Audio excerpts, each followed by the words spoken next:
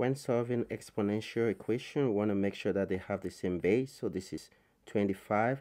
25 is 5 square.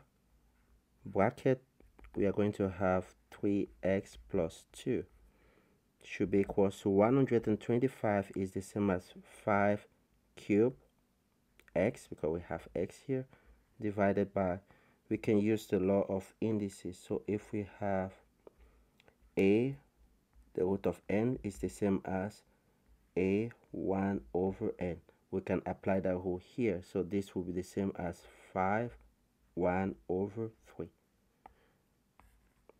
So to move forward, we can open the bracket. We are going to have 5, we are going to have 6x plus 4 should be equals to, we can use the law of division of indices. A m over a n is the same as a m minus n.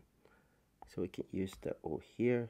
So if we do that, we are going to have 5 3x minus 1 over 3. Now they both have the same base. This is 5 and this 5 will cancel. So if we move further, we are going to have 6x plus 4 equals to 3x minus 1/3. So we bring like terms together. This will cause minus, plus will cause and minus also. So we are going to have 6x minus 3x equals to minus 1/3 minus 4. So this will be 3x. We can cross multiply this. 12 minus 1 is minus 13 over 3.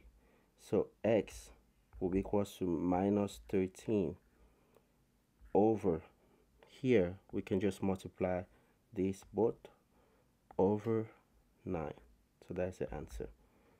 So our answer is 2.